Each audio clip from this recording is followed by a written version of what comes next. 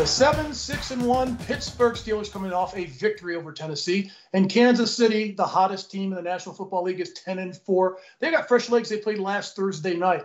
I'm looking at this with Roethlisberger. He's going to need all the help he can get in the world in this game because they're going to have to score a lot of points. And, Coach, they just can't score points.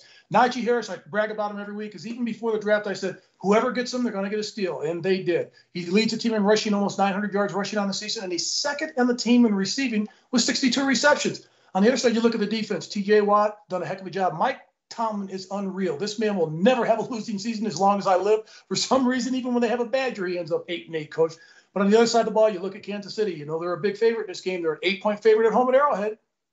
Well, I tell you what, the Pittsburgh Steelers, I agree with you about Harris. I tell you, what's a shame, Mark. He's made some of the greatest runs I've seen getting back to the line and scrimmage because their offensive line is not playing very, very well. Also, when you look at Ben Roethlisberger, he's having a pretty good year. I think he's thrown for 18 touchdowns and only 7 interceptions, something similar to that. But they don't have great receivers. Claypool is not having a great year. When you look at him, John's their leading receiver. But they have problems in the offensive line. They have problems in the defensive line as well, predominantly because of injuries, etc. Now, let's look at the Kansas City Chiefs. Yeah, they are a hot team, Mark, but I don't know if Hill's going to play in the game. He's on the COVID list right now. And if he doesn't come back, they lose a guy that has 102 receptions, over 1,170 yards, and 9 touchdowns. That's an awful lot to lose because he and Kells make a great combination. I think the difference between Kansas City this year, last year, is Sammy Watkins, who signed with another team. I mean, when you had Sammy Watkins along with Hill and Kells, they were unstoppable. But I think that because of the talent that Kansas City has and the problems that Pittsburgh has, this is not a great defensive football team. If they were, they would be much, much better in the hunt. But let's remember also, Mark, they're only half a game out of first place. If they can find a way to beat Kansas City, I don't think they can. They would be in very, very good shape. That's why I think Kansas City is going to score 26 points. Pittsburgh's going to score 17. I look at this game, break it down. I like Kansas City in this game. It all depends who's playing. As you mentioned, they've got 6 players right now on the COVID list. And not only Tyreek Hill, Travis Kelce. So if you think about you losing your top 2 threats on offense, they're on the COVID list right now. I think it's going to be tough for them. But I look at this team, what Andy Reid's been able to do. He's been able to find a way to win. Defensively, they're getting healthy now. Steve Spagnuolo's done a terrific job with his defense.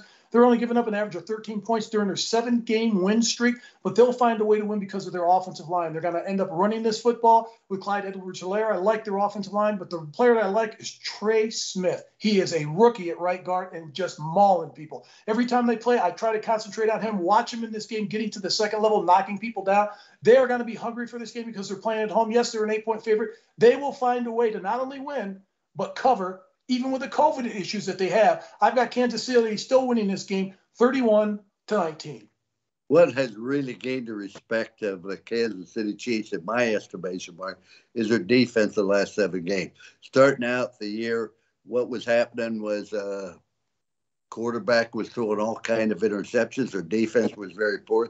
But their last 7 games, he's protected the football, and their defense has played outstanding football, much better than I ever anticipated. After 2 or 3 weeks, I thought, well, maybe it was lucky. But 7 weeks, they're a very solid defensive football team.